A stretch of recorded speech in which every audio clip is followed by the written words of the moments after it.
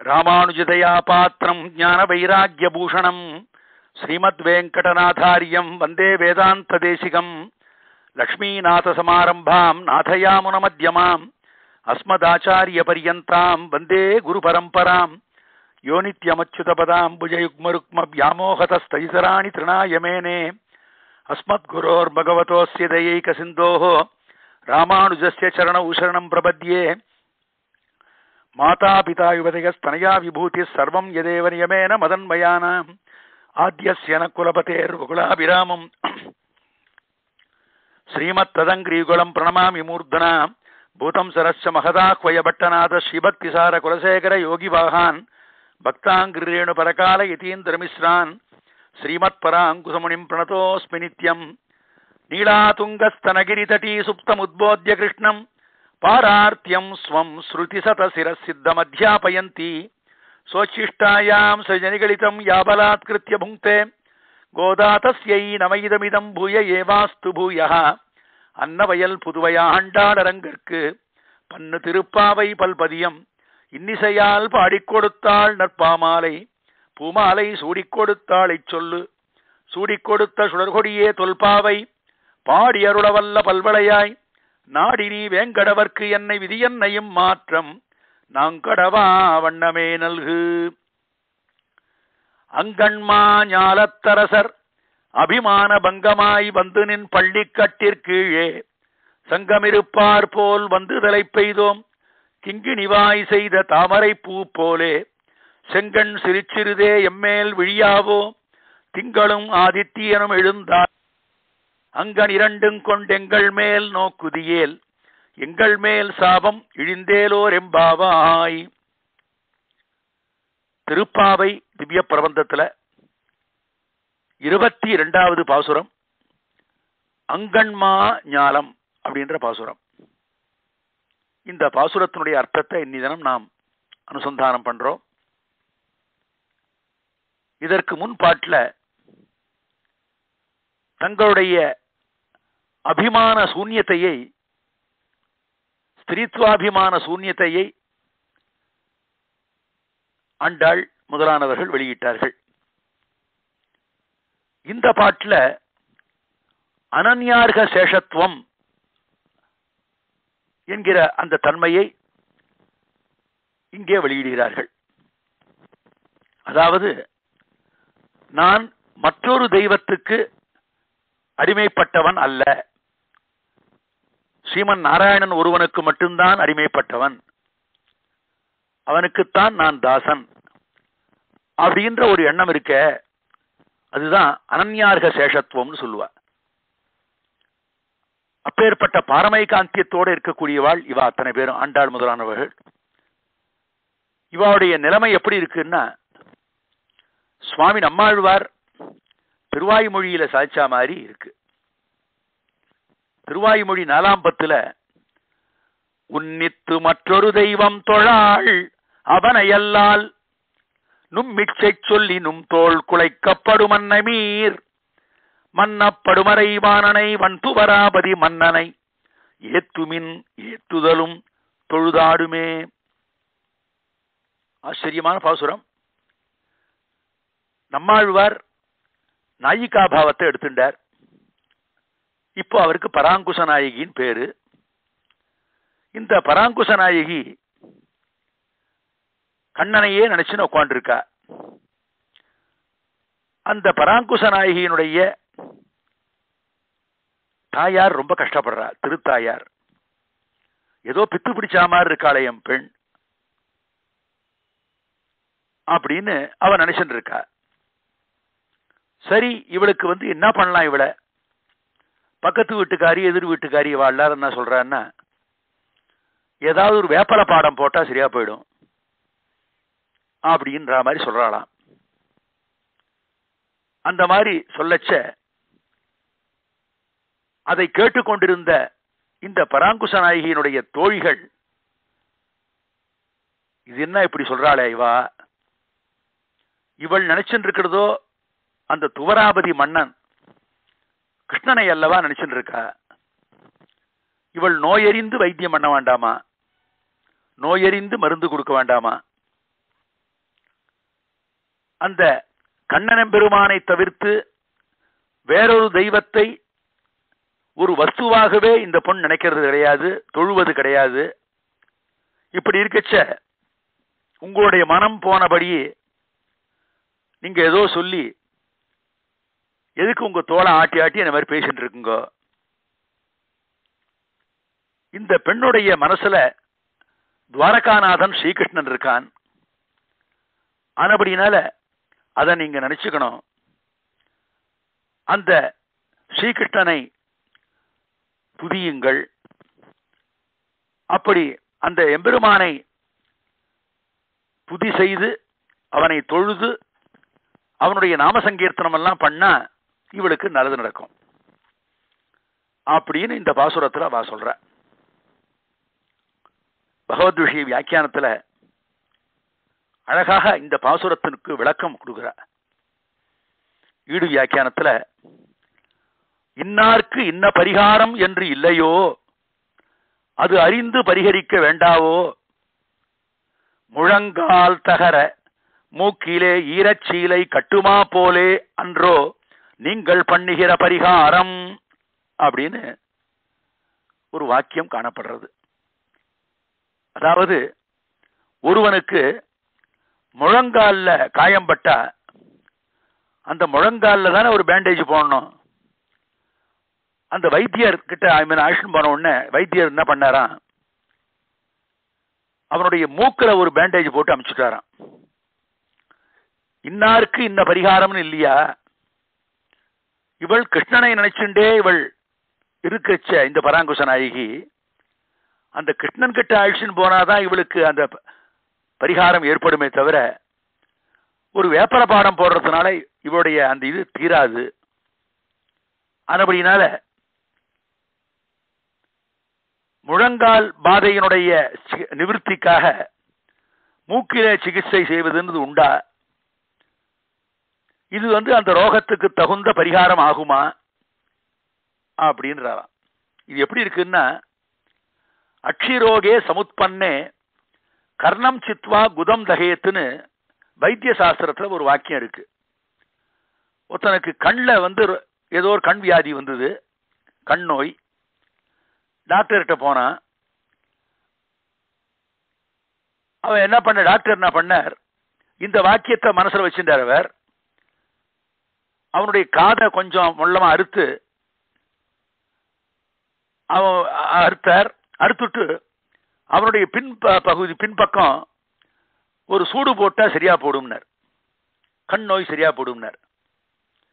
இந்த வாக்கியம் ஒரு மனுஷனுடைய கண் நோய்க்கு பரிகாரமாக சொன்ன வைத்திய சாஸ்திரத்தை சொன்ன வாக்கியம் இல்லை. இது மிருக சிகிச்சைக்காக வந்தது. ஒரு மாடுக்கு அந்த மாதிரி கண் நோய் வந்ததுன்னா வைத்தியம் மனுஷாளுக்கு சரியா போகுமா?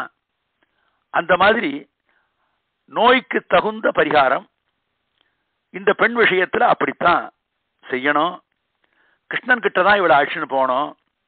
ஏன்னா இவள் எப்பேற்பட்டவள், அனன்யார்க சேஷத்துவ புத்தியோடு எப்பவும் இருக்கிறவள். பிறை தொழும் பருவத்திலும் பிறை தொழுது அறியாள் அப்படின்ற இங்க வியாக்கியானத்துல. சின்ன குழந்தையாக சந்திரனை அம்மா காமிச்ச உடனே சந்திரமாமான்னு சொல்லி சந்திரமாமா சந்திரா வா வான்னு கை சின்ன கையால் அப்படி குழந்தை அந்த சந்திரனை பார்த்து அசைக்கிற அந்த சின்ன வயசுல கூட வேறொரு தெய்வத்தை சந்திரனையே சிரசில வச்சிருக்கக்கூடிய தெய்வங்களையெல்லாம் இவள் சேவிச்சதில்லை. ஆனபடினால இவள் பரமைகாந்தியத்தோடு இருக்கக்கூடிய பெண், அனன்யார்க சேஷத்துவத்தோடு இருக்கக்கூடிய பெண் அப்படின்னு அங்க எப்படி திருவாய்மொழியில சுவாமி நம்மாழ்வார் சாதிக்கிறாரோ அப்பேற்பட்ட நிலையில அந்த பெண்ணுடைய நிலைமை எப்படி இருக்குன்னா, சுவாமி நம்மாழ்வார் திருவிருத்தத்துல சாட்சியா மாதிரி பெருமான் மலையோ திருவேங்கடம் என்று கற்கின்ற வாசகமேன்னு சொல்லி அவ மலையினால திருவேங்கட மலைன்னு தான் நினைப்போம். எல்லா பகவத் சம்பந்தத்தை இட்டுதான் அவள் சொல்லுவது வழக்கம் பராங்குஷ நாயகி.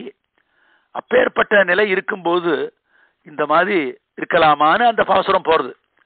அந்த மாதிரி அனன்யார்க சேஷத்துவ புத்தியோடு இருக்கக்கூடிய பெண்கள் இவாள்லாம். ஆக கண்ணனுக்கே ஆமது காமம்னு ஆழ்வார் சொன்ன மாதிரி கண்ணன் விஷயத்திலேயே அதிகமான அந்த ஈடுபாடை காண்பிக்கிற பெண்கள் இவாள்லாம். ஆனபடினால அப்பேற்பட்ட இந்த பெண்கள் கிருஷ்ணனுடைய திருவோலக்கத்தை அவன் எதிர வந்து நின்றுண்டு தங்களுடைய அனன்யார்க சேஷத்துவாம்சத்தை மனசுல வச்சுண்டு அவ வந்து கிருஷ்ணன் எதிர நின்று இவா தங்கள் விண்ணப்பத்தை செய்கிறார்கள். இவா வந்து வந்திருக்கிற விஷயம் கிருஷ்ணனுக்கு நல்லா தெரியும். இருந்தாலும் இவாள்கிட்டே என்ன சொல்றா அதை கேட்கணும்னு கிருஷ்ணனுக்கு ஆசையாம். ஆக இன்னமும் இவர்கள் வாய் அறிய கடவோம்னு அவன் நினைச்சுண்டு கிருஷ்ணன் பேசாமையே இருந்தானா. கண்ணா, நீ இப்படியா இருப்பது? எங்களுக்கு வேறு போக்கு இல்லை. ஆனபடியினால அனன்யார்க சேஷத்துவ புத்தியோடு கூடினவர்கள் நாங்கள். எப்படி அந்த நாள் ராமாவதார காலத்துல விபீஷணாழ்வான் பரித்யக்தா மயாலங்கா மித்ராணிச்ச தனானிச்சான்னு சொல்லி அவன் வந்து நின்றானோ, சேர வேண்டிய இடத்துக்கு அவன் வந்து சேர்ந்தானோ, அந்த மாதிரி நாங்க வந்திருக்கோம் உங்ககிட்ட. அந்நலனுடை ஒருவனை நணுகினம் நாமே அப்படின்னு சுவாமி நம்மாழ்வார் திருவாய்மொழியில சாட்சா மாதிரி அந்த எம்பெருமானுடைய திருவடிவாரத்திற்கு தாங்கள் வந்து சேர்ந்தத இந்த பாசுரம் கொண்டு ரொம்ப அழகாக இவ சொல்ற. பாசுரத்துக்கு வருவோம். அங்கன்மா ஞாலத்தரசர் அபிமான பங்கமாய் வந்து நின் பள்ளிக்கட்டிற்கீழே சங்கம் இருப்பார் போல் வந்து தலை பெய்தோம். அழகான விசாலமான பூமியை ஆண்ட அரசர்கள் அவ போராத காலம் அவ சரிவர ஆட்சி பண்ணாதனால அந்த ஆட்சியை இழந்து இத்தனை நாள் தாங்கள் அகங்கார மமகாரங்களோட அகங்காரத்தோடு இருந்த அந்த நிலை மாறி தங்கள் அபிமானத்தை எல்லாம் போக்கடித்துக் கொண்டு கும்பல் கும்பலா அவ வந்து உன்னுடைய பள்ளிக்கட்டின் கீழே வந்து அவ நிக்கிற மாதிரி நாங்களும் எங்களுடைய ஸ்திரீத்வாபிமானத்தை போக்கடிச்சுண்டு கிருஷ்ணா உன்னுடைய திருவோலக்கத்தில் நாங்கள் வந்து நின்று கொண்டிருக்கிறோம் அப்படின்னு சொல்றாளாம். இங்க முதல்ல அங்கன்மா ஞாலத்தரசர் அம்னு அழகான கண்ண விசாலமான ஞாலம் பூமி. ஆக இந்த விசாலமான பூமி எப்பேற்பட்டதுன்னா பிரம்மா இங்க வசிக்கலாம், ஒரு எறும்பும் இங்கே வசிக்கலாம். ஆக பிரம்மா தன்னுடைய போகோபகரணங்களோட அனுபவிப்பதற்கு பாங்கான தேசம் இது. எறும்பும் தன்னுடைய போகோபகரணங்களோட அப்படியே சஞ்சரிப்பதற்கு தோதாக ஏற்றதாக இருக்கக்கூடிய இடம் இது. அப்பேற்பட்ட அங்கன்மா ஞாலம்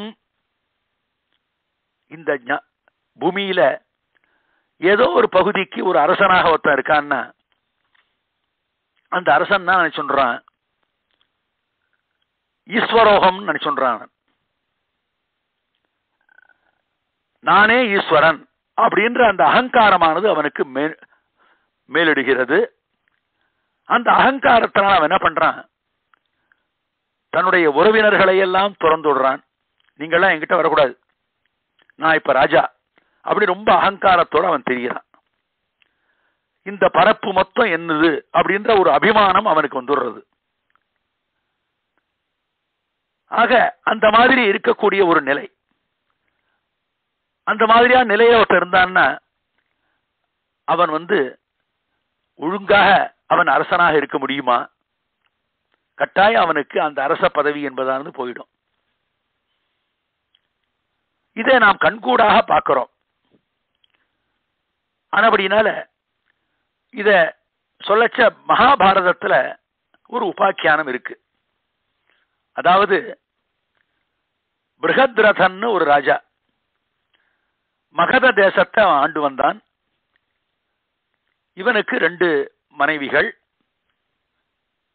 2 பேருக்குமே குழந்தை இல்லை. ஹிமாலய பர்வதத்துல தபஸ் செஞ்சுட்டு இருந்த ஒரு ரிஷி கிட்ட போய் தனக்கு குழந்தை பிறக்கல, அந்த புத்திர பாக்கியம் இல்ல அப்படின்றத அவர்கிட்ட சொன்னான். அந்த பிரகத்ரதன்ற அந்த அரசன். அந்த ரிஷி என்ன பண்ணார், மனசு இறங்கி ஒரு மாம்பழத்தை இவங்கிட்ட கொடுத்தார். அந்த மாம்பழத்தை இவன் தன்னுடைய இரண்டாவது மனைவி கிட்ட கொடுத்தானா. அவளோ அந்த மாம்பழத்தினுடைய தோலை உரிச்சுட்டு கீழே போட்டுட்டு கொட்டையை தனியா வச்சுட்டு அந்த பழத்தை மாத்திரம் அவள் சாப்பிட்டுட்டா. மீதம் இருந்த அந்த தோலையும் அந்த கொட்டையையும் மூத்த மனைவி அவள் அதை சாப்பிட்டாளாம். இருவருக்குமே குழந்தை பிறந்தது. ஆனா இடது வலது என்று பிரிந்து பாதி பாதியாக பிறந்ததான் அந்த மூத்தவளுக்கு. ஆனால் குழந்தை உயிரோட இருந்தது. அந்த சமயத்துல ஜரான்ற ஒரு பிசாசு இந்த பாதி பாதி குழந்தைகளையும் ஒன்றாக சேர்த்து ஒட்ட வச்சு கொடுத்தது. அதனால் அந்த குழந்தைய ஜராசந்தன்ற பெயரோட அழைத்தார்கள். அவன் தனது பலத்தினால எல்லா ராஜாக்களையும் 20,080 ராஜாக்களை ஜெயிச்சு அவன் அத்தனை பேரையும் சிறையில வச்சு அடைச்சு வச்சிருந்தான். அந்த அரசர்கள் சிறையிலிருந்தே சிறையில் இருந்த சமயத்திலேயே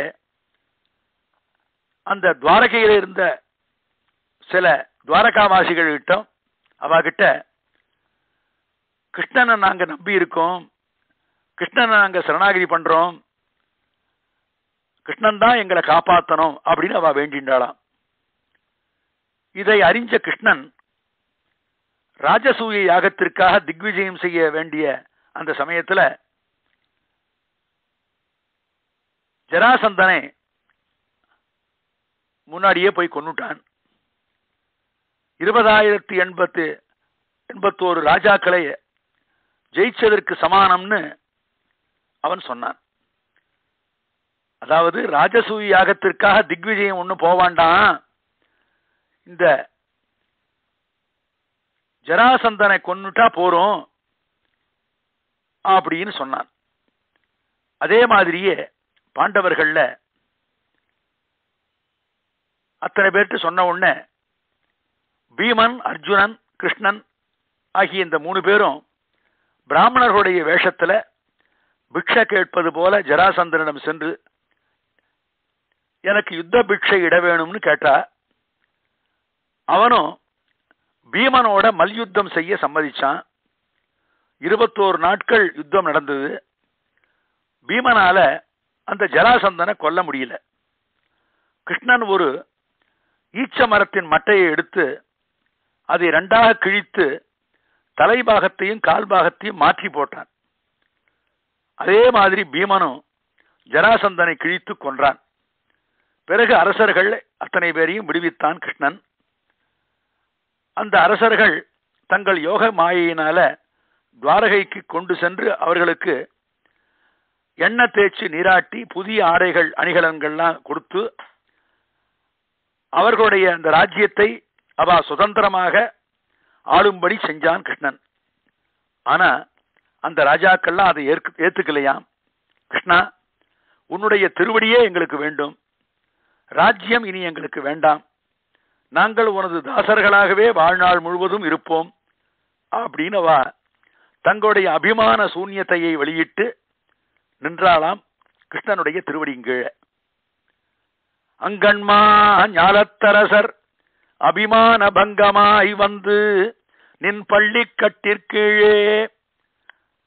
ஆக இந்த பாரதத்தில் இருக்கிற இந்த உபாக்கியானத்தை மனசுல வச்சுன்னு கூட ஆண்டாள் இந்த மாதிரி சொல்லி இருக்கலாம்னு நம் பூர்வாச்சாரியால் அபிப்பிராயப்படுறார். அங்கன்மா ஞாலத்தரசர். ஆக அப்பேற்பட்ட நிலைமையில அழகான விசாலமான இந்த பூமி, இந்த பூமியை ஆளக்கூடியதான ஒரு சாமர்த்தியம்.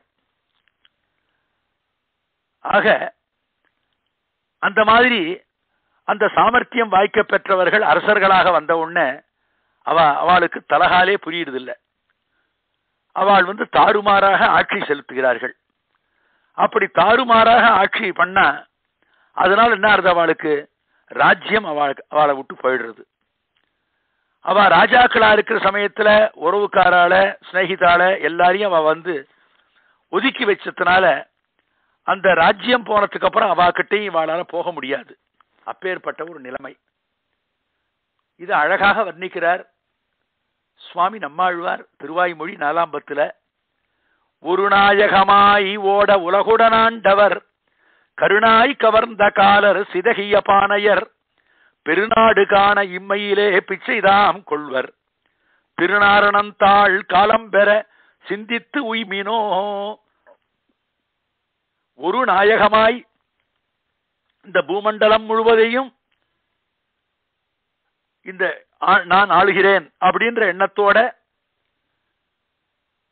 அரசாட்சி செய்கிற அந்த அரசர்கள் கூட உலகுடன் ஆண்டவர் அவளுடைய போராத காலம் அவளுக்கு அந்த ராஜ்யம் போயிடுத்தானா அவ என்ன பண்ண முடியும்? ராஜ்யம் அவளுக்கு அவ கையை விட்டு போயிடுத்து. அந்த மாதிரியான நிலைமையில அவ ராஜாக்களா இருந்துச்சு. அவளுக்கு எத்தனையோ பேர் அவளுக்கு பாராட்டு விழாலாம் நடத்தியிருப்பா. அப்படி பாராட்டு விழாலாம் நடத்தி அவளுக்கு கையில கங்கணம் காலில் கங்கணம் எல்லாம் தங்கத்தால அதெல்லாம் போட்டு அமக்கலமா இருப்பாவா. ராஜ்யம் எல்லாம் போன உடனே அதெல்லாம் இருக்குமாவா கிட்ட? ஒண்ணும் இல்லை, எல்லாம் போயிடுச்சு. அந்த மாதிரி நிலைமையில சாப்பிட்றதுக்கு வழி இல்லாத போயிடுச்சு. அரசாட்சி பண்ணச்ச உறவுக்காரால ஒதுக்கி வச்சுட்டான். அவகிட்ட போக முடியுமா இனிமே? நண்பர்களை ஒதுக்கி வச்சுட்டான். அவகிட்ட போக முடியுமா இனிமே? ஆனபடினால ராத்திரி வேளையில முட்டாக்கு போட்டு ஒரு உடைஞ்ச பானையை கையில மண் பானையை கையில வச்சுண்டு பிச்சைக்கு ராப்பிச்சைக்காக போய் அதுல கிடைச்சது சாப்பிட்டு உயிர் வாழ்ந்துட்டு இருக்கான் இந்த முன்னாள் ராஜா. அந்த மாதிரி அவன் போயிட்டு இருக்கிச்ச ராத்திரி வேளையில அவன் இருட்டில் அப்படி போயிட்டு இருக்கிச்ச கருப்பா ஒரு நாய் படுத்துட்டு இருக்கான் ரோட்ல. அது கரு நாய் அப்படின்றார் நம்மாழ்வார். கரு நாயின்னா கண்ணங்கரையில் இருக்கிற நாய் ஒரு அர்த்தம். அது கருவோடு இருக்கிற நாய், அது கர்ப்பிணியா இருக்கிற நாயாம் இரண்டாவது அர்த்தம். கரு நாய் மூணாவது நாய் கருவி கொண்டிருக்கிற நாய், கோபத்தோட அது கருவின் இருக்கான், கோபமா இருக்குது. இவன் போராத காலம் தெரியாதனமா யாரோ ஒரு வீட்டுல ராப்பிச்சை வாங்கிட்டு நடந்து வரைச்சு அந்த நாய் மேல மிதிச்சுட்டான். அந்த நாய் ஏற்கனவே அது கருநாயா இருக்கு, வெறுமை இருக்குமா? இவன் அப்படியே அந்த காலை அப்படியே கவ்விடுத்து. காலை கவ்வி விடவே இவன் கத்தவும் முடியாது. கத்திட்டா அவ வழக்க போட்டு என்னான்னு பாத்துருவா. அப்பேற்பட்ட ஒரு துஸ்திதி. இவன் காலில் இதுவரையில் அழகாக காலுக்கு அணிகலன்கள் எல்லாம் அழகாக அந்த தங்கத்தாலேயே போட்டுருந்த கால் அவனுக்கு பெண்ட்ரம்னுவாத அதெல்லாம் போட்டுருந்த அந்த ஆசாமிக்கு இப்போ அந்த பேர் போய் நாய் கவர்ந்த காலன், கருநாய் கவர்ந்த காலன் அப்படின்ற ஒரு பேர் வந்துடுத்து. அப்பேற்பட்ட விருதை வாங்கக்கூடிய ஒரு போராத காலம் இவனுக்கு வந்தது. கருணாய் கவர்ந்த காலர். உடனே என்ன பண்ணுவான், அந்த ராப்பிச்ச வாய்ந்த அந்த மண் பானைய அப்படியே கை தவறி கீழே போட்டான்.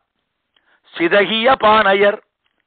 அப்பேற்பட்ட ஒரு துஸ்திதி அவனுக்கு ஏற்பட்டு அவன் கணக்க அரசாட்சி பண்ண காலத்துல கிருஷ்ணாராமா கோவிந்தான்னு எம்பெருமானை அவன் நினைச்சிருந்தான்னா இந்த துஸ்திதி அவனுக்கு ஏற்பட்டிருக்குமா அப்படின்னு இனிமேலாவது திருநாரணந்தாள் காலம் பெற சிந்தித்து உய்மினோ.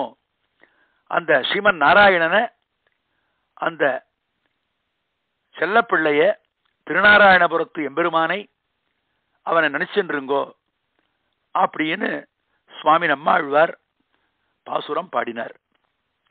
இந்த பதிகம் 10 பாசுரங்களையுமே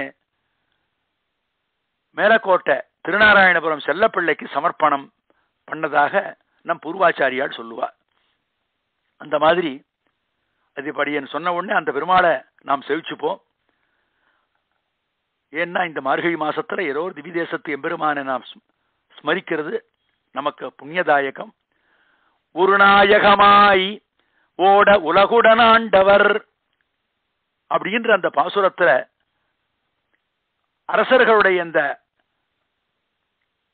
அபிமானம் எப்பேற்பட்டதுன்றதெல்லாம் சுவாமி நம்மாழ்வார் அழகாக விளக்கினார். அதே மாதிரி இங்க ஆண்டாள் அங்கன்மா ஞாலத்தரசர் என யாருமே தங்களுக்கு ஒரு பதவி இருந்தா அந்த பதவியோட கூட அந்த அபிமானம் எல்லாம் அவளுக்கு வந்துடுறது. பிரம்ம பதவி அடைஞ்சான் சதுர்முக பிரம்மா. அந்த பிரம்ம பதவியை அடைஞ்ச அவன் அந்த பிரம்ம பதவியை பெறுவதற்காக எவ்வளவு கஷ்டப்பட்டான் தெரியுமா? யுக கோட்டி சஹசிராணி விஷ்ணு ஆராத்ய பத்மபூஹு புனஸ்திரைலோக்கிய தாத்ருத்வம் பிராப்தவானிதி சுஸ்ரும. ஆக எத்தனையோ கோடி யுகங்கள் ஸ்ரீ மகாவிஷ்ணுவை ஆராதனம் பண்ணி அந்த பிரம்ம பதவியை பெற்றானாம் நான்முக பிரம்மா. அப்பேற்பட்ட பிரம்மாவுக்கே அந்த நிலைமைன்னா ஒரு சின்ன சின்ன ராஜ்யங்களை ஆள்ற ராஜாக்கள் அந்த அகங்கார மமகாரத்தோட அபிமானத்தோட அவ இந்த மாதிரி இஷ்டத்துக்கு இருந்துட்டு இருந்தா அவளுடைய நிலைமையெல்லாம் எப்படி இருக்கும்? அந்த நிலைமையில இருக்கக்கூடிய அரசர்கள் என்ன நினைச்சுக்கிறா மனசுல, நமக்கு மேற்பட்டவா இந்த ராஜ்யத்துல வேற யாரும் இல்லையே, நான் தானே ராஜா அப்படின்னு நினைச்சிட்டு இருக்காளாவ. ஆக அந்த ராஜ்ய சுகத்தை யார் அடையிறானோ அவன் அந்த ராஜ்யம் என்ன பண்றதான், ராஜ்யம் நாம மகாவியாதிஹி அச்சிகித்சோ விநாசனஹ பிராதரம் வாசுதம் வாபி தியஜந்தி கலு பூமிபாஹ.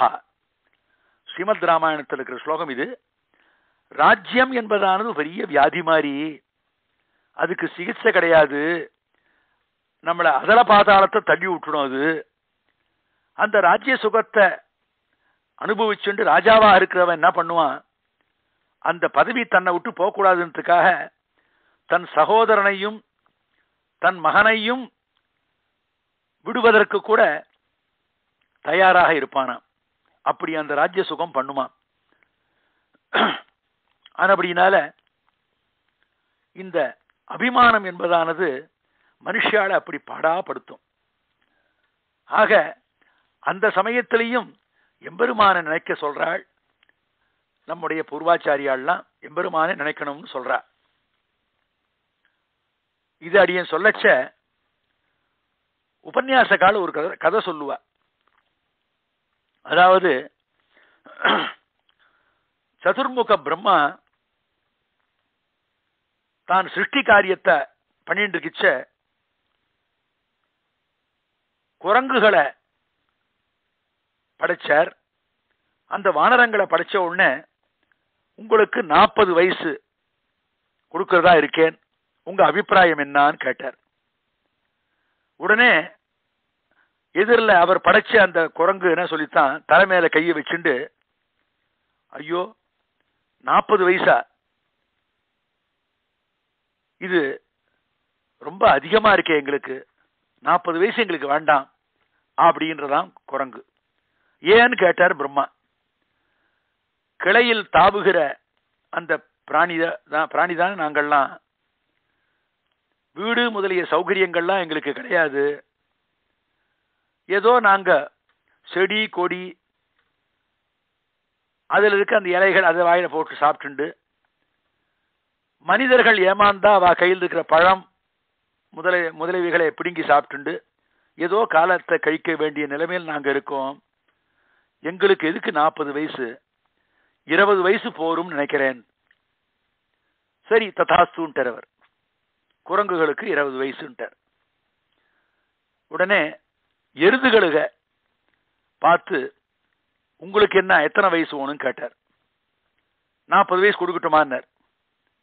ஐயோ எங்களுக்கு எதுக்கு 40 வயசு, எங்களை எப்ப பார்த்தாலும் எங்களுக்கு உடம்புல சக்தி இருக்க வரலும் வண்டியில கட்டுவா, உழறத்துக்கு பயன்படுத்துவா, நாங்க வேலை செய்யற வரலும் வயசு இருக்கிற சமயம் வரலும் நிறைய தீனி எல்லாம் போடுவா, எங்களுக்கு வயசாயிடுச்சு தானே, எங்களுக்கு தீனி போடுறதுக்கு கூட அவளுக்கு மனசு ஆகாது, எங்களுடைய நிலை ரொம்ப மோசமான நிலைமை, காமதேனு கூட ஒரு சமயம் எங்களுடைய தசையை பார்த்து ரொம்ப கஷ்டப்பட்டது. இதெல்லாம் உங்களுக்கு தெரிஞ்சது தானே. ஆனபடினால எங்களுக்கு 20 வயசு போறோம் அப்படின்னு எருதுகள் சொல்லித்தான். சரி ததாஸ்தூண்டர். உடனே நாயை பார்த்து கேட்டாராம், உங்களுக்கு 40 வயசு கொடுக்கட்டுமான்னு. உடனே நாய் வருத்தத்தோட, எங்களுக்கு எதுக்கு 40 வயசு, எங்களுக்கு வசிக்க இடம் கிடையாது. பூனையை போல வீட்டுக்குள்ள நுழையக்கூட எங்களால் முடியாது.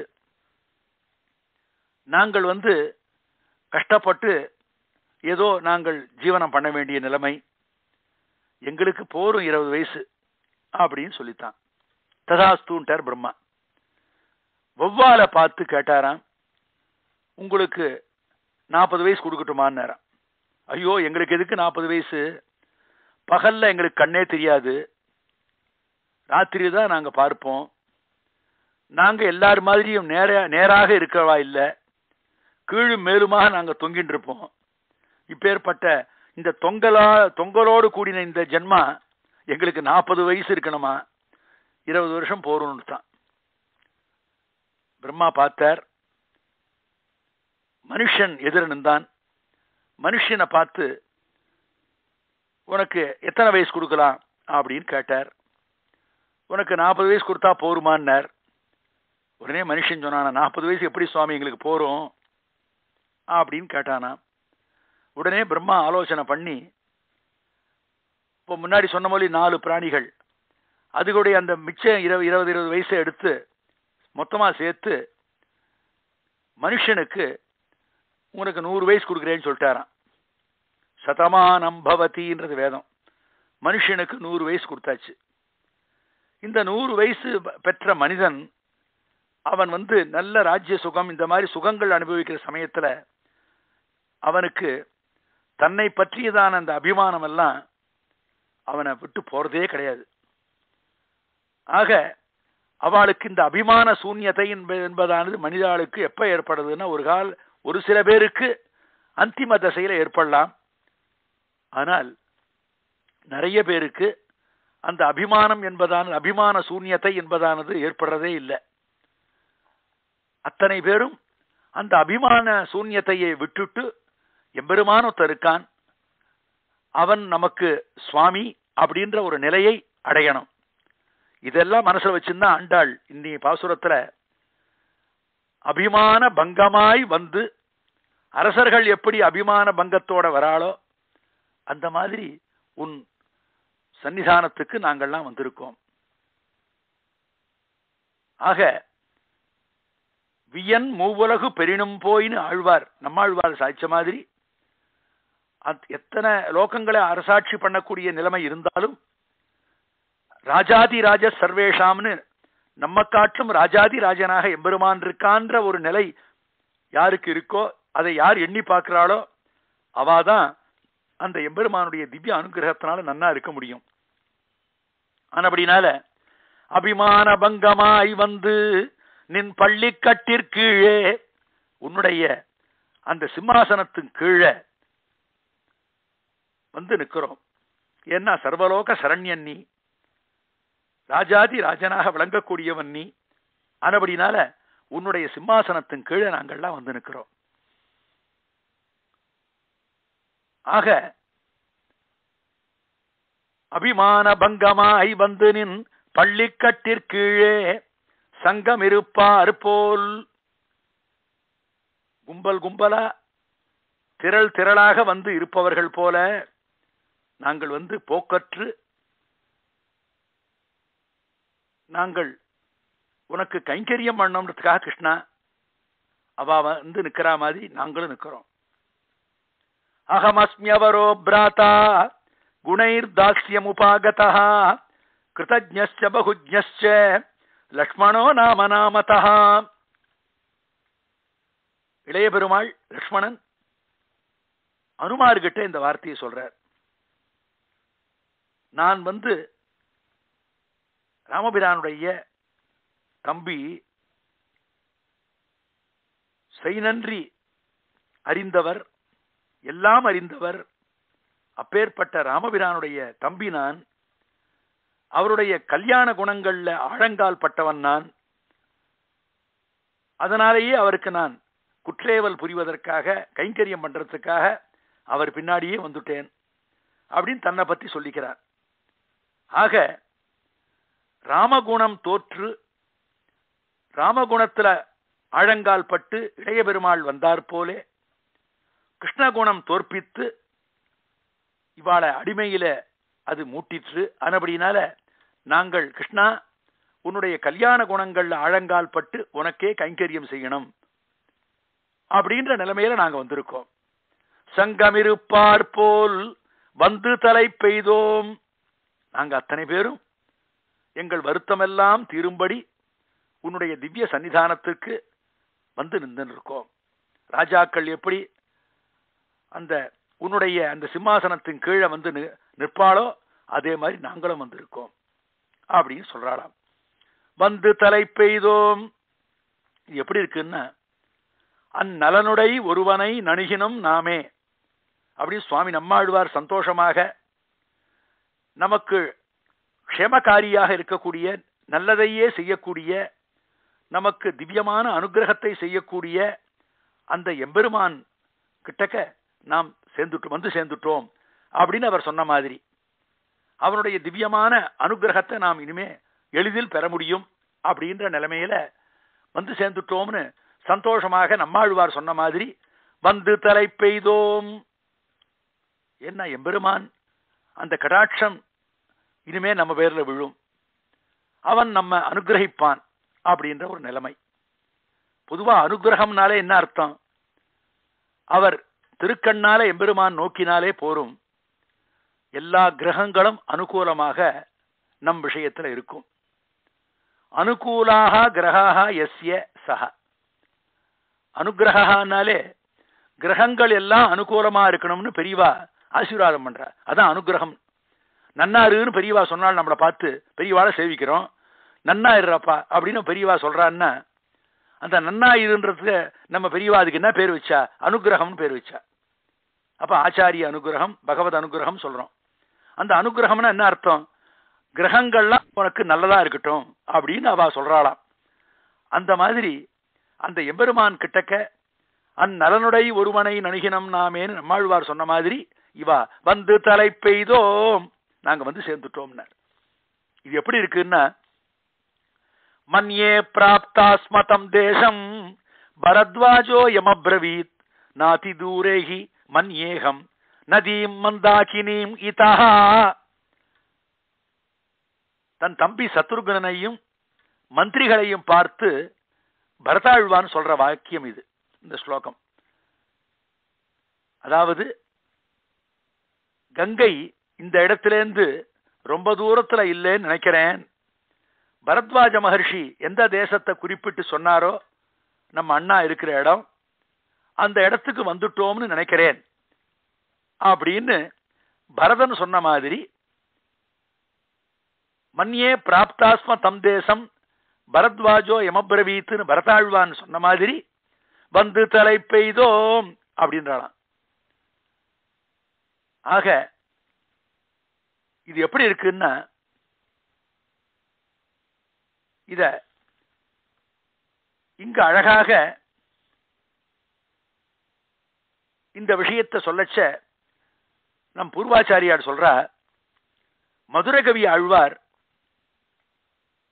அயோத்தியில இருக்குச்ச தென் திசையில ஒரு வெளிச்சம் தென்பட்டது ராத்திரி வேளையில. அங்க இருக்கிறவாளை கேட்டா அவளுக்கு புரியல, எங்களுக்கு தெரியாதுன்ற. அந்த வெளிச்சம் இருக்கிற பக்கமாக தென் திசையாவே இவர் வந்துட்டு இருக்கார். நம்மாழ்வார் எழுந்துள்ள இருக்கிற ஆழ்வார் திருநகரி, அந்த புளிய மரம், அதனுடைய பொந்து, அந்த இடம் வரலும் அந்த வெளிச்சமானது தென்பட்டுதான். நாம் சேர வேண்டிய இடத்துக்கு வந்து சேர்ந்துட்டோம்னு சந்தோஷமாக மதுரகவி ஆழ்வார் நினைச்ச மாதிரி வந்து தலை பெய்தோம் அப்படின்றாளாம். ஆக பிராமண பிரஜை வேடருடைய கிரகத்திலே பால்யத்திலே அகப்பட்டு அவள் அந்த பழக்க வழக்கங்கள்லாம் இவனுக்கு வந்து அவளோடையே இருந்துருக்கிற சமயத்துல அந்த ராஜகுமார் அந்த பிராமண குழந்தைக்கு பூர்வ ஜன்ம சுகிருத விசேஷத்தினால அவனுடைய தாய் தகப்பனார் அவளை பார்க்கக்கூடிய அந்த நிலைமை வந்து வாய்க்கிற மாதிரி வந்து தலை பெய்தோம் அப்படின்னு நம்ம பூர்வாச்சாரியால் இந்த இடத்துல வியாக்கியானம் பண்ணியிருக்கா. வந்து தலை பெய்தோம் அப்படின்னாலாம். கிங்கிணி வாய் செய்த தாமரை பூ போலே, கிருஷ்ணா உன் திருவடி வாரத்தில் உன் சிம்மாசனத்தின் கீழே அரசர்கள் வந்து நிற்கிற மாதிரி, அவ அபிமான சூன்யத்தையோடு வந்தா மாதிரி நாங்களும் அனன்யார்க சேஷத்துவ புத்தியோட, அவ வந்து அனன்யார்க சேஷத்துவ புத்தியோட வந்தா மாதிரி நாங்களும் அனன்யார்க சேஷத்துவ புத்தியோட உன் திருவடி வாரத்துல நாங்கள் வந்து சேர்ந்திருக்கோம். கிங்கிணி வாய் செய்த தாமரை பூ போலே செங்கண் சிறுதே எம்மேல் விழியாவோ. கிருஷ்ணா நீ வந்து எங்களை குளிர கடாட்சிக்கணும். நீ எப்படி கடாட்சிக்கணும்னா, பூர்த்தியா கண் திறந்து பார்த்தா எங்களால் தாங்க முடியாது. ஏன்னா உன்னுடைய திருக்கண்கள் ஒரு கண் சூரியன் மாதிரி, இன்னொரு கண் சந்திரன் மாதிரி, அதை தாங்கக்கூடிய சக்தி எங்களுக்கு இல்லை. ஆனபடினால கிங்கிணி மாதிரி, அதாவது கண்ணுக்குட்டியினுடைய கழுத்துல கட்டக்கூடியதான ஒரு மணி, அந்த மணி உள்ளுக்குள்ள ஒரு கல் மாதிரி உள்ளுக்குள்ள இருக்கும். பாதி திறந்து இருக்கும், அது வாய் திறந்து இருக்கும். அது ஓடச்ச கணக்கன ஓசை கேட்கும். அந்த கிங்கிணியினுடைய வாய் என்பது முழுக்க திறந்திருக்காமல் கொஞ்சம் போறம் அர்த்த விகசிதமா இருக்கும். அந்த மாதிரி கிங்கிணி வாய் செய்தன்னா போன்றன்னு அர்த்தம். கிங்கிணி வாயை போன்ற தாமரை பூ போலே, அந்த தாமரை புஷ்பம் மாதிரி இருக்கக்கூடிய செங்கண், உன்னுடைய வாத்சல்யத்தினால செவந்து இருக்கக்கூடிய அந்த கண்களால, செங்கண் திராசி தரிபு விரஜமஹட்டஹசிதை ஸ்வைஹி நாத நரசிம்ஹ நயனாருணிமயோகாத் குரோதனமரௌ பிரியஜனே பிரசதனம் ஹை திராக்கலயதே அத்புததனோ மம நமஸ்தே. அடியன் திருத்தகப்பனார் பாதூர் சரளகவி மகாவித்வான் ராகவாச்சார் சுவாமி அடியனுக்கு வியாக்கரண ஆச்சாரியன், பகவத் விஷய ஆச்சாரியன். அவர் ஆசுகவி, சரளகவின்னு அஞ்சுமோட்டேஷிங்கர் விருதம் கொடுத்தார். அந்த சுவாமி எழுதின, அடியன் திருத்தகப்பனார் சுவாமி எழுதின ஸ்லோகத்தை விண்ணப்பித்தேன். நடுவில் ஒரு ஆச்சாரிய நமக்கு ஞான பிக்ஷை போட்டவாளை ஸ்மரிக்கிறது என்பது சாஸ்திர சம்மத விஷயம். அதுபடியா இதை விஞ்ஞாபனம் பண்றேன். நிருசிம்மனை வர்ணிக்கிச்ச அந்த நிருசிம்மனுடைய திருக்கண்களை வர்ணிக்கிறார் சரளகவி சுவாமி. அந்த மாதிரி அப்பேற்பட்ட வாத்சல்யத்தினால சிவந்த கண்கள், அப்பேற்பட்ட சிவந்த கண்களோட சீரார் சிரமறுத்து செற்றுகந்த செங்கண்மால் அப்படின்னு திருமங்கையாழ்வார் சிறிய திருமடல்ல சொன்ன மாதிரி அவனுடைய அந்த செங்கண், செம்மையான அந்த கண்கள், ஆக ஆஸ்திரித விரோதிகளை போக்கி அவர்களுக்கு உகப்பாக பெற்றோம் என்று வியாமோகமும் வாத்சல்யமும் திருக்கண்களிலே தோற்றினபடி அப்படின்னு அங்க வியாக்கியானம், சிறிய திருமடல் வியாக்கியானத்துல இந்த வாக்கியங்கள் அழகாக தென்படுறது. ஆக ஆசிரித்தாள், அவளுக்கு யார் உபதிரவம் பண்ணாலும் அவ அத்தனை பேரையும் ஆசிரித்த விரோதிகளை எல்லாம் நான் போக்கிவிட்டேன். ஆக இப்ப நம்ம ஆசிரியிக்கிறவாளுக்கு நல்லது பண்ணிட்டேன்ற அந்த சந்தோஷம் பெருமாளுக்கு இருக்காம். ஆசிரித்தாள் கிட்ட ஒரு வியாமோகம் அவனுக்கு இருக்காம், ஒரு வாத்சல்யம் அவங்கிட்ட இருக்காம். அது ரெண்டும் இந்த கண்கள்ல தென்படுறதாம். ஆக செங்கண் அப்படின்றார். ஆக அந்த சிவந்த கண்களோட செங்கண் சிறுதே எம்மேல் விழியாவோ, அப்பேற்பட்ட அந்த செங்கண்ணோட நீ வந்து கிருஷ்ணா நீ எங்களை கடாட்சிக்க கூடாதா?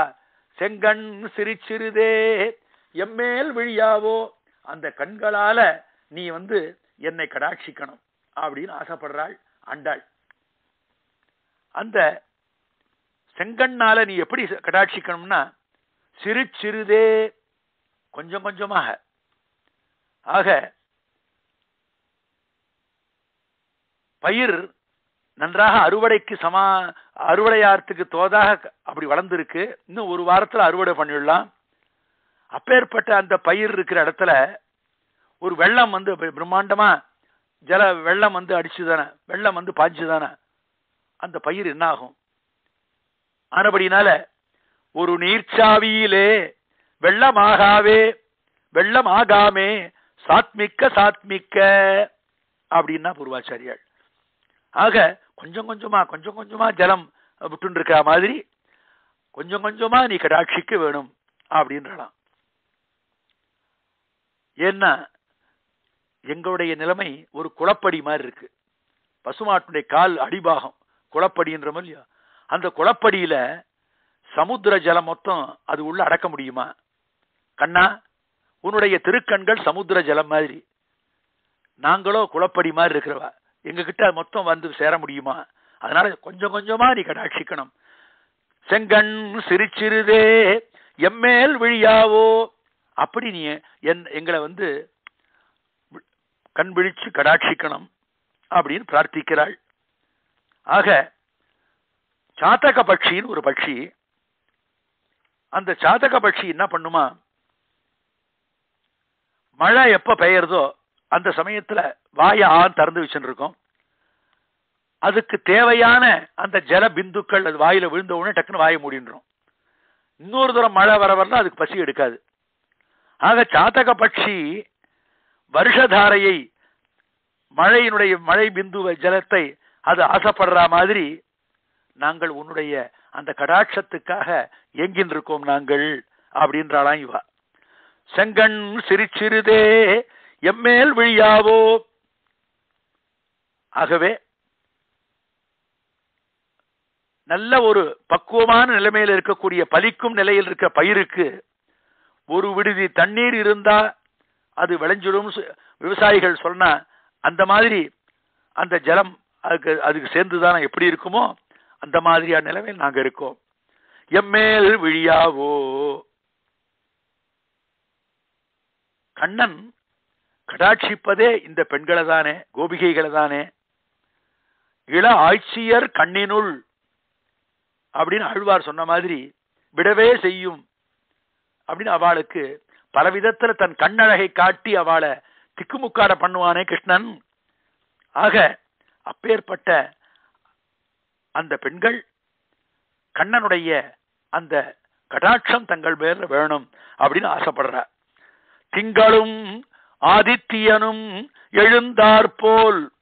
கிருஷ்ணா, உன்னுடைய அந்த திருக்கண்கள் எப்படி இருக்குன்னா, முதல்லயே நாங்கள் சொன்ன மாதிரி கதிர்மதியம் போல் முகத்தான்னு சொன்ன மாதிரி அந்த முகத்துக்கு சொன்ன தன்மைகள் முகத்தில முக்கியமான அந்த கண்களுக்கும் பொருந்தி இருக்கு இல்லையா?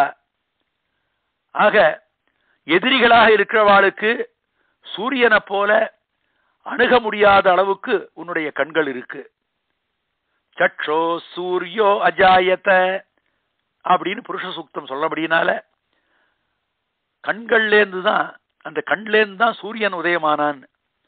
ஆக அடியார்களாக இருக்கிறவாளுக்கு அவளை குளிர்ந்து கடாட்சிக்கிறதுக்காக சந்திரன் மாதிரி எம்பெருமானுடைய திருக்கண்கள் இருக்கின்றன. ஆக ஆனந்தகரமாக அது இருக்கு. சதி ஆஹ்லாதனேன்னு சம்ஸ்கிருத தாத்து, சந்தோஷத்தை தரக்கூடியது. அந்த சந்திரனை பார்த்தாலே ஒரு மகிழ்ச்சி ஏற்படுது நமக்கு. ஆக அப்பேற்பட்ட அழகான திருக்கண்களோடு கூடினவன் சர்வேஸ்வரன் ஸ்ரீகிருஷ்ணன். விரூபாட்சம்னு நாராயணவல்லியும் சொல்றது. ஆக சூரியனுடைய ஒளியையும் சந்திரனுடைய அந்த குளிர்ச்சியையும் உடைய கண்கள் அப்படின்னு இங்க சொல்றாளாம் ஆண்டாள். திங்களும் ஆதித்யனும் எழுந்தாற்போல் சந்திர சூரியோச்ச சச்சுஷி அப்படின்னு ஸ்ரீமத் ராமாயணத்தில் சொல்லப்பட்டிருக்கு. சச்சுஷி சந்திர சூரியௌ அப்படின்னு முண்டகோபனிஷத்துல ஒரு மந்திரம் இருக்கு. சந்திர சூரியௌ ச நேத்ரே அப்படின்னும் சந்திராதித்யௌச்ச சற்றுஷி அப்படின்னு மகாபாரதத்திலையும் சொல்லப்பட்டிருக்கு. அதுபடினால எம்பெருமானுடைய திருக்கண்கள் சூரியனும் சந்திரனும் போல் இருப்பவை.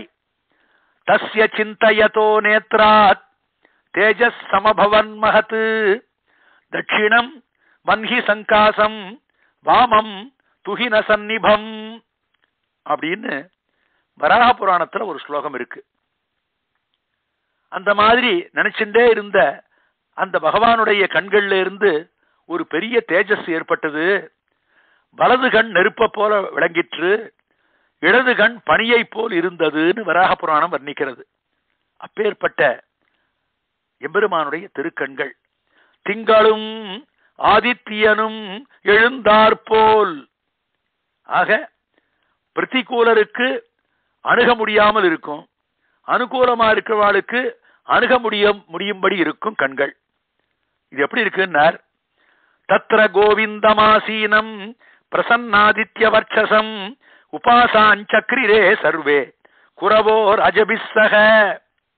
மகாபாரதத்துல உத்தியோக பருவத்துல இருக்கக்கூடிய ஸ்லோகம். அந்த கௌரவ சபையில கிருஷ்ணன் ஆசனத்துல உட்காந்துக்குச்சே எப்படி இருந்தாருன்னு ஆதித்யன் மாதிரி சூரியன் மாதிரி பிரகாசிச்சாராம். அத்தனை கௌரவர்களும் அவரை உபசரித்தார்களாம். கோவிந்தம் ஆசீனம் பிரசன்னாதித்ய வர்ச்சசம்ன்றது மகாபாரதம். ஆக ஆதித்யனுடைய காந்தியை உடையவன் ஸ்ரீகிருஷ்ணன். அது மாத்திரம் இல்ல,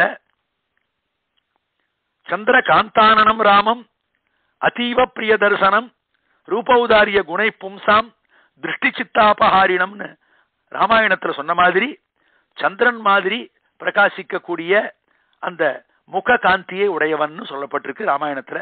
ஆக சூரியன் சந்திரன் ரெண்டுத்துக்கும் ரெண்டு பிரமாணங்கள் உண்டு. சுவாமி தேசிகன் கூட யாதவாபிதயத்துல அழகா சாதிக்கிறார். துஹினபானு திவாகர லோச்சனம் நிகமனிஸ்வசிதம் ஸ்வசுதஸ்ய தத் அனுபபூவ முகுர் முகுர் ஆதராத் அனகம் ஆனனம் ஆன கதுந்துபிஹி. அவதாரம் பண்ண உடனே அந்த குழந்தை பாலகிருஷ்ணனை வசுதேவர் தரிசித்தார் சொல்லச்ச யாதவாபதி 3வது சர்க்கத்துல அழகாக சுவாமி தேசிகன் இத அந்த சூரியன் மாதிரியும் சந்திரன் மாதிரி இருக்கக்கூடிய அந்த கண் அழகு வாய்க்க பெற்ற அந்த குழந்தை கிருஷ்ணனை வசுதேவர் பார்த்தார்னு வர்ணிக்கிறார். ஆக திங்களும் ஆதித்யனும் எழுந்தார் போல் அங்கண் இரண்டும் கொண்டு, அந்த ரெண்டு கண்களை கொண்டு நீ என்னை கடாட்சிக்கணும் அப்படின்னு ஆண்டாள் பிரார்த்திக்கிறார். சந்திரமா மனசோ ஜாத சற்றோ சூரியோ அஜாயதா. இதை அழகாக புருஷ சூக்தமும் பேசுறது. ஆக அங்கனிரண்டும் கொண்டு எங்கள் மேல் நோக்குதியேல், நீ எங்களை அந்த மாதிரி அந்த ரெண்டு கண்களை கொண்டு கடாட்சிக்கணும். ஏன்னா காளியன் கிருஷ்ணனை பிரார்த்தனை பண்ணச்ச ஈட்சையா அமிர்த வருஷின்யா அப்படின்னு பிரார்த்திக்கிறான். கிருஷ்ணா, உன்னுடைய அமிர்தத்தையே வருஷிக்கக்கூடிய அளவுக்கு இருக்கக்கூடிய உன்னுடைய அழகான அந்த திருக்கண்களை கொண்டு நீ என்ன கடாட்சிக்கணும் பிரார்த்திக்கிறான். அதே மாதிரி சபரி மூதாட்டி சபரி வயசானவள் ராமபிரானை பிரார்த்திக்கிச்ச சற்றுஷா தவ சௌமியேன பூதாஸ்மி ரகுநந்தன பாதமூலம் கமிஷ்யாமி யானகம் பரியசாரிஷம் சொல்ற. அந்த மாதிரி அவள் சொல்லச்சியும் அந்த கண்ணுடைய அந்த சிறப்பை அழகாக பேசுறாள். ஆக அங்கனிரண்டும் கொண்டு எங்கள் மேல் நோக்குதியேல், எங்களை அந்த மாதிரி நீ கடாட்சிச்சாயானால். ஏன்னா கிருஷ்ணனை வெய்யணும்னு வெய்ய வந்த அந்த வாயினால துரியோதனன் அவனை அறியாமலேயே அவனை புகழ ஆரம்பிச்சுட்டான். கிருஷ்ணன் இந்த கௌரவர்கள் இருக்க அந்த இடத்துக்கு வந்தார், ஹஸ்தினாபுரம் வந்தார். வந்த கிருஷ்ணன் நேராக போய் விதுரருடைய திருமாளிகையில அங்க போய் சாப்பிட்டுட்டார். இது துரியோதனனுக்கு தெரிஞ்சது. ரொம்ப கோபப்படுறான். பீஷ்மத்ரோணௌ அதிக்ரம்ய மாம் செய்வ மதுசூதன கிமர்த்தம் புண்டரீகாட்ச புக்தம் ரிஷள போஜனம். எங்க தாத்தா பீஷ்மாச்சார விட்ட அவாத்துக்கு போய் சாப்பிடல. குலகுரு துரோணாச்சார் அவராத்துக்கும் போய் நீ சாப்பிடல. நான் சக்கரவர்த்தி தனையன் எங்காத்துக்கும் வந்து நீ சாப்பிடல. அந்த விஷணனுடைய வீட்டுல போய் சாப்பிட்டியே, அந்த சூத்திரனுடைய வீட்டுல போய் சாப்பிட்டியே அப்படின்னு ஏளனமா பேசுறான். அப்படி ஏளனமா பேசுற சமயத்துல கூட கிமர்த்தம் கிருஷ்ணான்னு எதுக்காக கிருஷ்ணான்னு சொல்லாத, கிருஷ்ணான்னு பதத்தை சொல்லாத, புண்டரீகாட்சான்றான், அந்த தாமரை கண்ணனேன்றான். ஆக அந்த கண் அழகு சத்துருக்களாக இருக்கிறவாளுக்கு கூட, பிரதிகூலமா இருக்கிறவாளுக்கு கூட அவள் அந்த கண் அழகு பாடாப்படுத்துறது.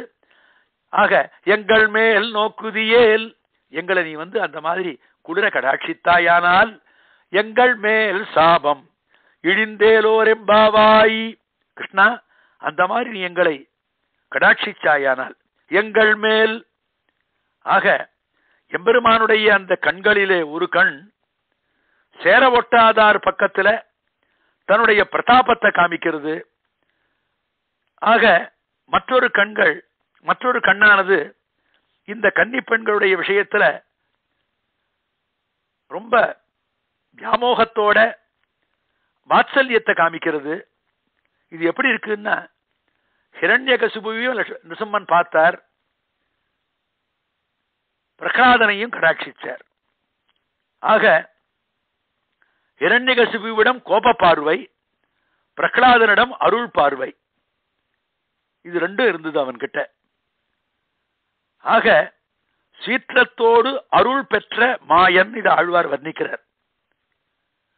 இது எப்படி ஒரே மனிதனுடைய ரெண்டு கண்கள்ல, அதாவது எம்பெருமானுடைய ஒரு கண்ணு கோபத்தையும் இன்னொரு கண் வாத்சல்யத்தையும் காமிக்குமா, இது எப்படி பொருந்தும் அப்படின்னு பட்டர்கிட்ட, பராசர பட்டர்கிட்ட கேட்டாளாம் முதலிகள் சிஷ்யாள். அதுக்கு அவர் சொன்னாராம், சிங்கம் வந்து காட்டுல யானையோட சண்டை போட்டு இருக்கிற சமயத்துல அந்த சிங்கம் தன் குட்டிக்கு பால் கொடுத்துட்டே சண்டை போடும், அது பார்த்தது இல்லையா கேட்டது இல்லையா நேரம். ஆக பால் கொடுக்கணும்னா தாய் அது ஒரு கருணையோட ஒரு ஆசை தன் குழந்தை விஷயத்துல ஏற்படும் போதுதான் அவளுக்கு பாலே சுரக்கும். ஆக வாத்சல்யத்தினுடைய மிகுதியினால தன் குட்டி அந்த சிங்கத்துக்கு பாலை கொடுத்துருக்கு. சண்டை போடுற அந்த யானையை பார்த்து கோபத்தோட சண்டை போடுறது, ஒரே சமயத்தில் ரெண்டும் சம்பவிக்கும்னு பராசர பட்டர் சொன்னாராம். இதை பெரியாழ்வாரும் குழவியிடை காலிட்டு எதிர்ந்து பொறும் கோவர்தனம் என்னும் கொற்றக்குடையேன்னு பெரியாழ்வார் திருமொழியில கூட இதை அழகாக வர்ணிச்சிருக்கார். எங்கள் மேல் சாபம் இழிந்தேலோர் எம்பாவாய், எங்களுக்கு ஒரு சாபம் இருக்கு, நாங்கள் அனுபவிச்சே ஆக வேண்டியதான சாபம்னா கஷ்டம். அந்த கஷ்டம் உன்னுடைய கடாட்சத்தினாலதான் நசிச்சு போகும், இல்லாது போகும் அப்படின்றாலாம்.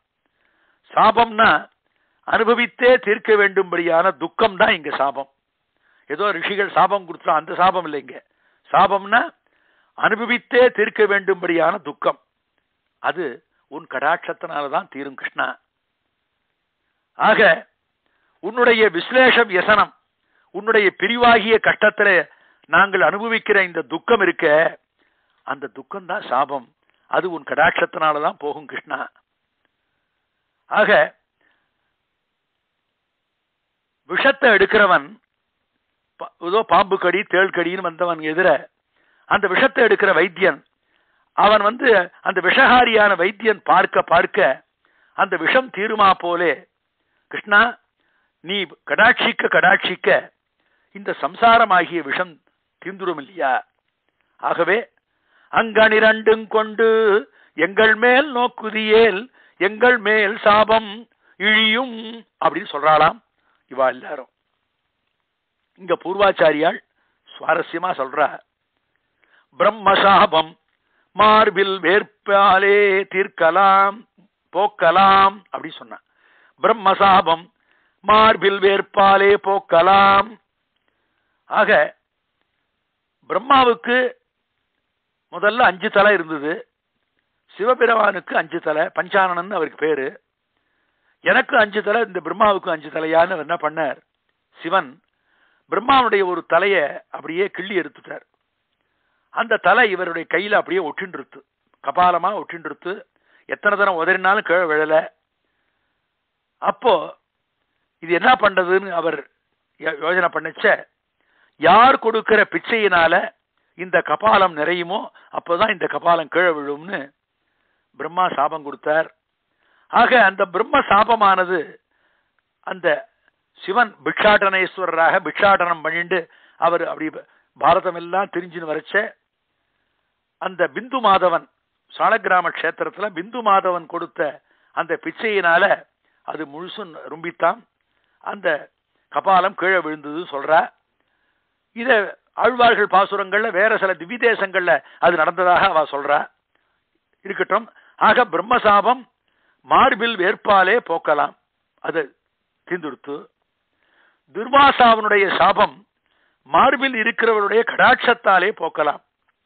துர்வாச மகர்ஷி இட்ட சாபம், தேவதைகளுக்கு இட்ட சாபம், இந்திராதி தேவதைகளுக்கு இட்ட சாபமானது மகாலட்சுமி கடாட்சத்தினால, மகாலட்சுமி திருப்பார்கடலை கடைஞ்ச சமயத்தில் மகாலட்சுமியும் ஆவிர்பவிச்சு அவர் லட்சுமி கடாட்சத்தினால இந்திராதி தேவதைகள் இழந்த செல்வத்தை பெற்றாள் சொல்லப்பட்டிருக்கு. அதே மாதிரி கௌதம மகர்ஷிக்கு அவர் இட்ட சாபம், அகல்யைக்கு இட்ட சாபம், கௌதம சாபம் காலில் பொடியாலே போக்கலாம். ஆக அந்த ராமபிரான் நடந்து வர சமயத்துல அவர் திருவடி துகள்கள் அந்த கல் மேல பட்டு அவள் அகல்யையாக எழுந்திருந்தாள். பாஷான நிர்மித்த தபோதன தர்மதாரம் சுவாமி தேசிகன் இத. ஆக கௌதம சாபம் காலில் பொடியாலே போக்கலாம். அதே மாதிரி தட்ச சாபம் ஒரு தடாகத்தில் முழுக்கிட்டு போக்கலாம். அதாவது தட்சன் அவருடைய பெண்கள் 27 பேரை சந்திரன் கல்யாணம் பண்ணான். அஸ்வினி ஆரம்பிச்சு ரேவதி வரையில் நட்சத்திரங்கள் அத்தனை பேரும் கல்யாணம் பண்ணானவன். நட்சத்திரங்களுக்கெல்லாம் அபிமான தேவதை பெண் தேவதைகள் உண்டு. அவளை கல்யாணம் பண்ணான் சந்திரன். எல்லார்கிட்டையும் ஒரே சமமா ஆசையா இல்லாம ரோஹிணி கிட்ட மாத்திரம் ஆசையா இருந்தான். மற்ற பெண்கள்லாம் அப்பா கிட்ட முறையிட்டார்கள். உடனே தட்சர் என்ன பண்ணார், சந்திரனை சபிச்சுட்டார், க்ஷயரோகம் வரணும்னு. ஆக க்ஷயரோகத்தால் பீடிக்கப்பட்டான் சந்திரன். அதுக்கு சாப விமோச்சனமாக ஸ்ரீரங்கம் ரங்கநாயகி தாயார் சன்னதி எதிர் இருக்கிற அந்த புஷ்கரணியில ஒரு மண்டலம் தீர்த்தாமாடினா அந்த க்ஷயரோகம் போகும்னு அந்த ஸ்ரீரங்க மகாத்மியத்துல இந்த விற்த்தாந்தம் சொல்லப்பட்டிருக்கு. ஆக தட்சசாபம் ஒரு தடாகத்தில் முழுக்கிட்டு போக்கலாம்ன்ற அந்த நிலைமையில சந்திரனும் அதே மாதிரி பண்ணானாம். அதனாலதான் அந்த திருக்குளத்திற்கு சந்திர புஷ்கரணியின் பேரு. ஆக அந்த தட்சசாபம் ஒரு தடாகத்தில் முழுக்கிட்டு போகலாம். கிருஷ்ணா,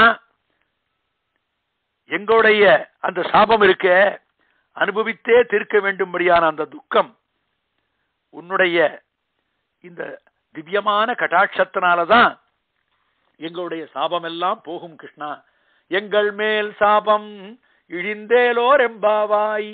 ஆக நீங்கள் என்ன குளிர கடாட்சிக்கணும் கிருஷ்ணா அப்படின்னு இந்த பாசுரத்துல ரொம்பவும் ஆச்சரியமாக ஆண்டாள் இந்த பாசுரத்தை பாடுறாள். ஆச்சரியமான பாசுரம் இது.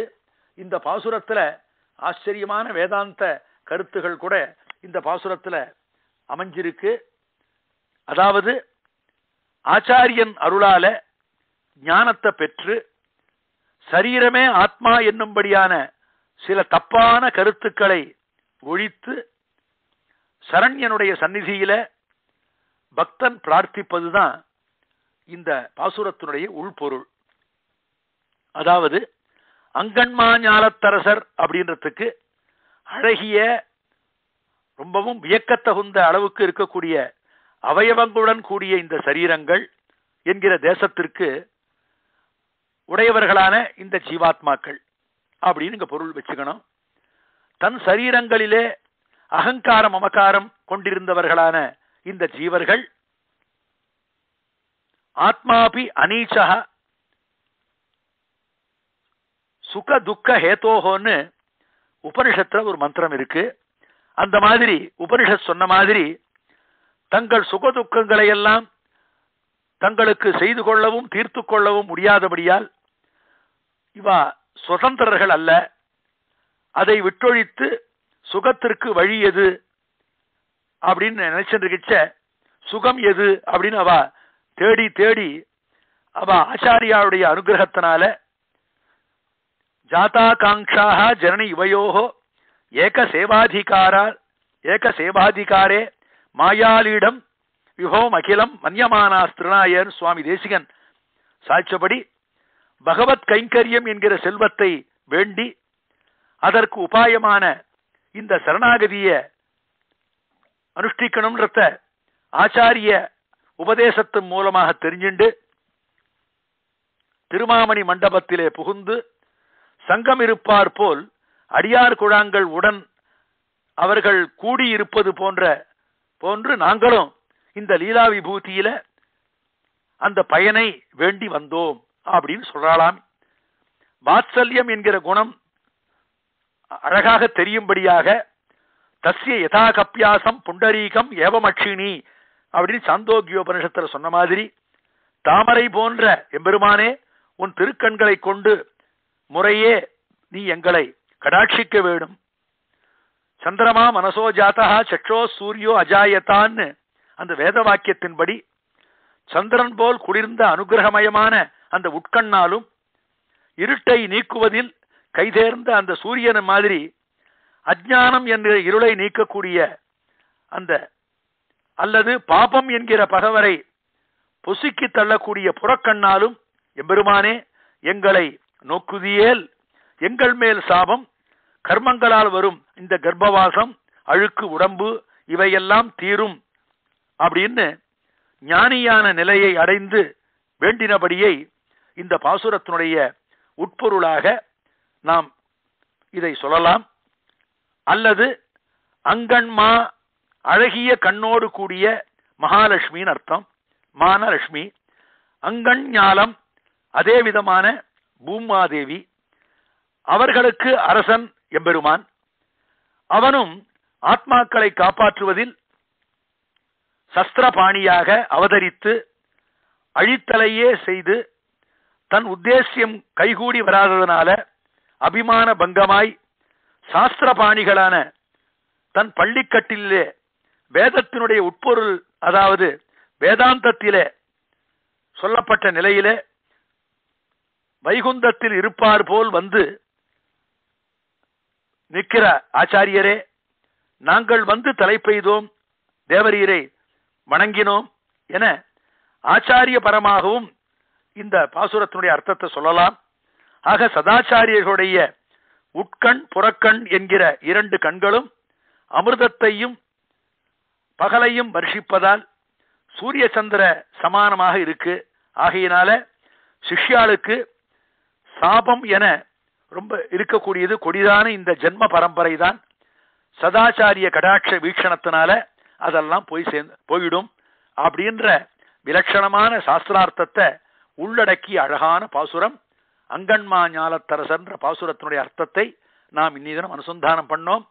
கவிதார்க்கிக சிம்ஹாய கல்யாண குணசாலினே ஸ்ரீமதே வெங்கடேசாய வேதாந்த குரவே நமஹ. ஆண்டாள் திருவடிகளே சரணம்.